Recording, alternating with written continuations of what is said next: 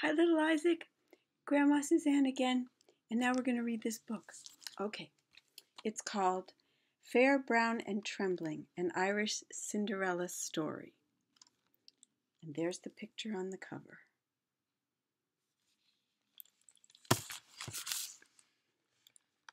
This is was in the stack from the library of From Faraway Lands. And it's bound to be good because it looks like they're dedicating this to a little cat. Because it says, "To Nicky with love," and there's a little cat's picture there. Fair, Brown, and Trembling, an Irish Cinderella Story by Jude Daly. What's kind of cool is that your first Cinderella story is going to be this Irish one, because I don't think you've heard the other. Good. Once upon a time, high among the green hills of Erin, there stood a castle. In it lived a widower and his 3 daughters, Fair, Brown, and Trembling. Well, that's interesting. That's their names. Fair and Brown always wore new dresses to church on Sundays. Trembling stayed at home. "You must do the cooking," said her sisters. But the real reason they would not let her out of the house was because Trembling was very beautiful, and they were terrified she would marry before they did. Well, do we have an old story or what?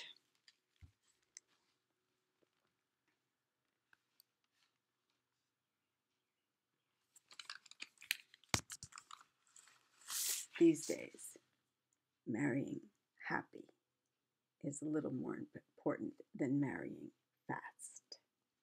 Just saying. Okay, now here's another picture. And look at these beautiful old gowns that they have. I'm sure that's of absolutely no interest to you, but nonetheless, these are the pictures. So these are the ones I'm showing you. You can see that there's the cat by the fire, and then there's the fire with the pot above it, and she's stirring and working in work clothes, and they're going out to church or wherever in fancy clothes. Aha. One Sunday morning, when Fair and Brown had gone to church, the old henwife came into the kitchen. "It's at church you ought to be, young woman," she said. "How can I?" said Trembling. "I have only these old clothes, and what if my sisters were to see me there? They'd never let me out again." "Well," said the henwife, "you've always been kind to me, so now I'll give you a dress finer than they have ever seen. What will you have?" Trembling thought this was a splendid game. "Oh," she said, "a dress as white as snow, and green shoes for my feet." The henwife clipped a piece from Trembling's old dress. Then, putting on her cloak, she muttered some strange words. There's the henwife with her hens, the cat who's playing with them. She's talking to Trembling, and she takes a piece of her dress, also called a cloak, and said some strange words. Oh, her cloak is the cloak of darkness that she wears to cover herself when she does this strange deed. And the next moment, she was holding out a lily white gown and the prettiest pair of shamrock green shoes you ever did see.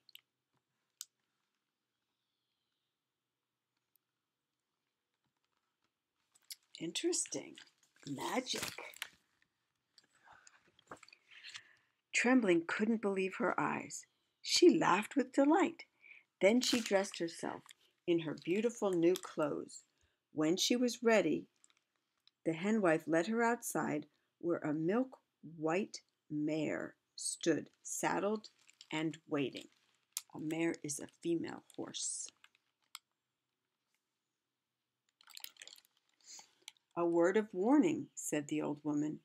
"Do not go inside the church door, and the moment the service finishes, ride home as fast as the mare will carry you." Trembling thanked her. Then she climbed on the mare's back and rode off. Wonder why these stories always have a caution.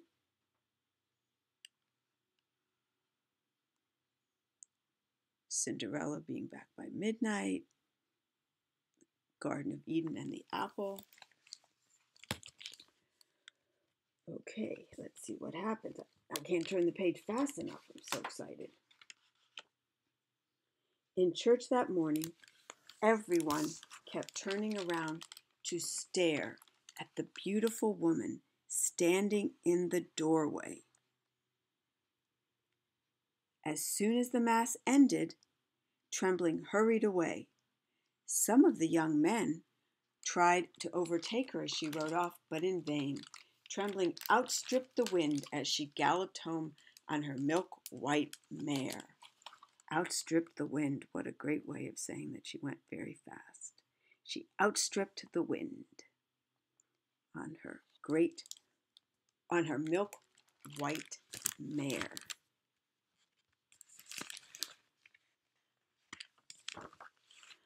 The henwife had dinner all ready, and by the time her sisters came home, Trembling was back in her old clothes. "Have you any news?" asked the henwife. "Indeed," they replied. "We saw such a fascinating woman at the church door. All the men, from the king down to the poorest beggar, wanted to meet her. Her dress was like any we have ever seen." So they didn't even know it was their own sister. Fair and Brown were impatient to find a dress just the same, but such fine cloth was nowhere to be found in the land of Aaron. They were looking all over so they could get dresses just like the one that their sister had worn. They didn't even know it was their sister. The next Sunday, when Fair and Brown had gone to church, the henwife came in and asked, "Will you go to church today?" "I would," replied Trembling, "if only I could." "What will you wear?" said the henwife. "Oh, the finest black satin," answered Trembling, "with scarlet shoes." "And what color shall the mare be?" asked the henwife. "So black and glossy that I can see myself in her coat," said Trembling. Once more the henwife put on her cloak of darkness, and the next moment she held out a rippling black gown and red shoes to Trembling. Now look at the top picture.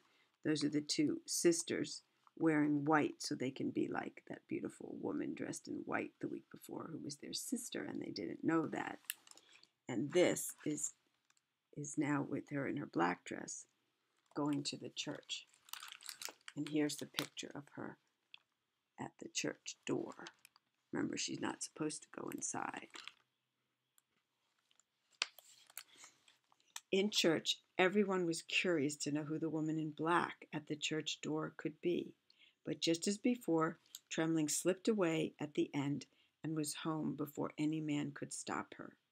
The henwife had dinner ready, and Trembling was back in her old clothes when her sisters got home. "What news today?" said the henwife. "We saw the strange woman again," they said, "and none of the men noticed our dresses. They were all too busy gazing at her." Fair and Brown hunted high and low for a black dress just the same, but such finery was not to be found the length and breadth of Aaron. Look at the picture with the two sisters in their white dresses copying what their sister Trembling had done the week before, but everybody's paying attention to the woman in black at the back of the church at the door.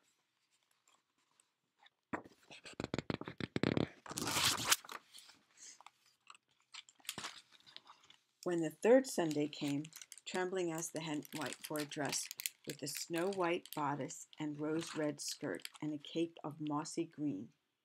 She wore a hat trimmed with red, white, and green plumes, and on her feet were little blue slippers. Take a notice of this dress, the white bodice, the little blue slippers, and the hens with their little chicks. That's what it's like here. The hen with her little chicks, everywhere she goes. They jump on her back. They're everywhere she is, they are.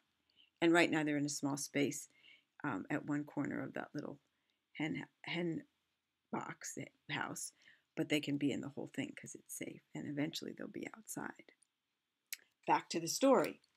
That morning, she rode a white mare decorated with blue and gold diamonds.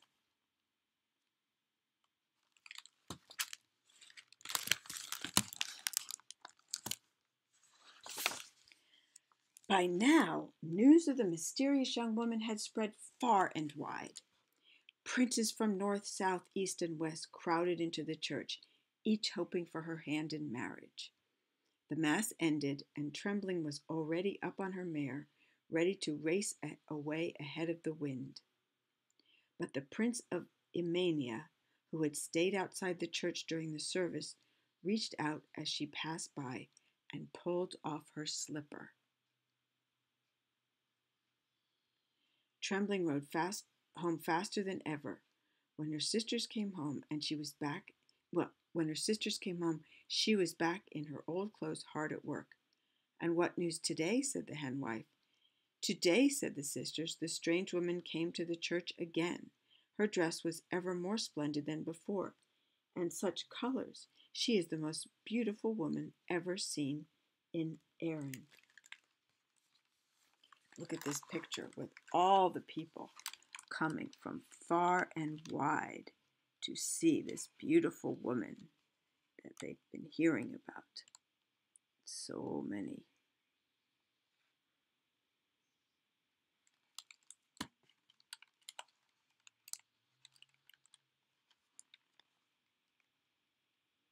This is the scene with the prince taking off her slipper as she's riding by quickly. Nowadays, women wear riding boots.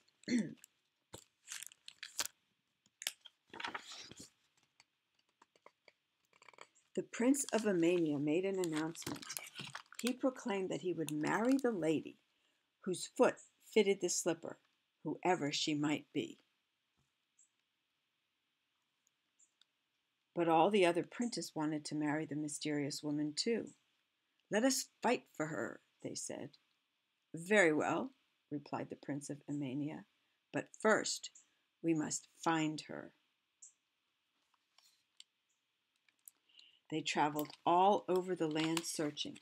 Many hopeful ladies tried on the little blue slipper, yet, though it was neither too large nor too small,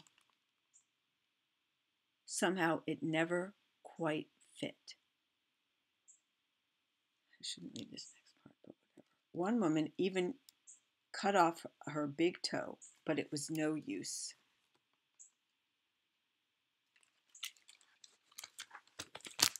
That wouldn't happen.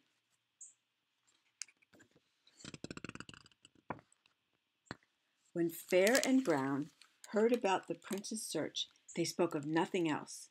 And when Trembling said, "Maybe it's my foot the slipper will fit," they jeered, "How stupid you are." Still, when they heard that the princes were coming to their house, they locked Trembling in a cupboard. Well, they're splendid little ladies, aren't they? The Prince of Emania with his companions came and offered the slipper to each sister in turn. They tried and tried, but it would not fit.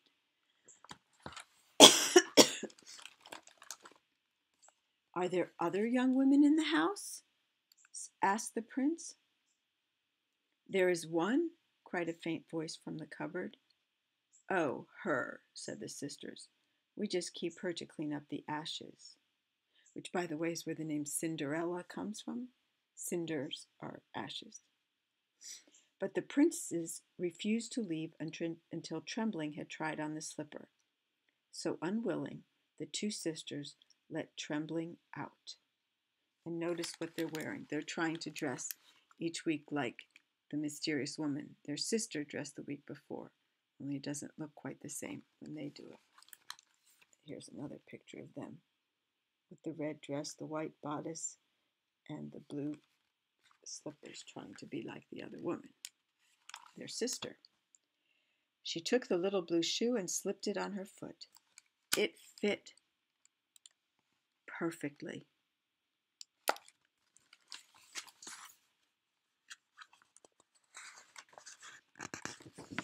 The Prince of Emania gazed at Trembling and said, "Yes, it was you I saw outside the church."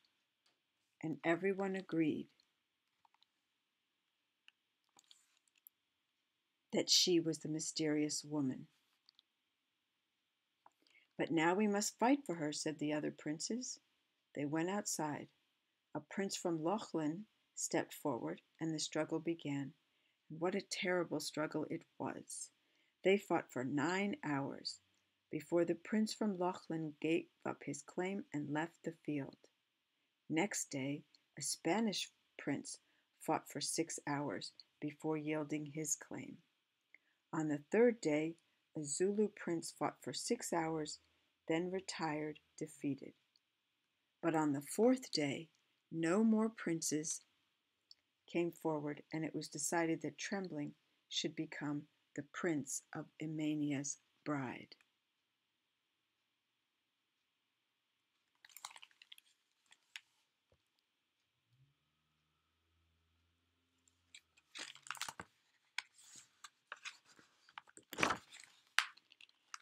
So the prince and Trembling were married.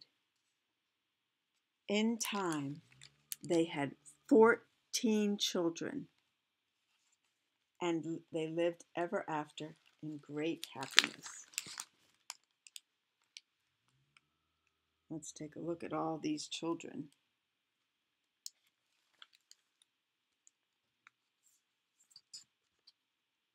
Boy, can't turn the page sometimes. As for Fair and Brown, they were put out to sea in a barrel with provisions for 7 years and were never seen again. Oops, we're at 17 minutes. I went a little bit over. Well, that was Cinderella, an Irish version of the tale. I will sign off quickly because I've taken 17, almost 18 minutes. I love you, little guy. Have a splendid day. Bye-bye.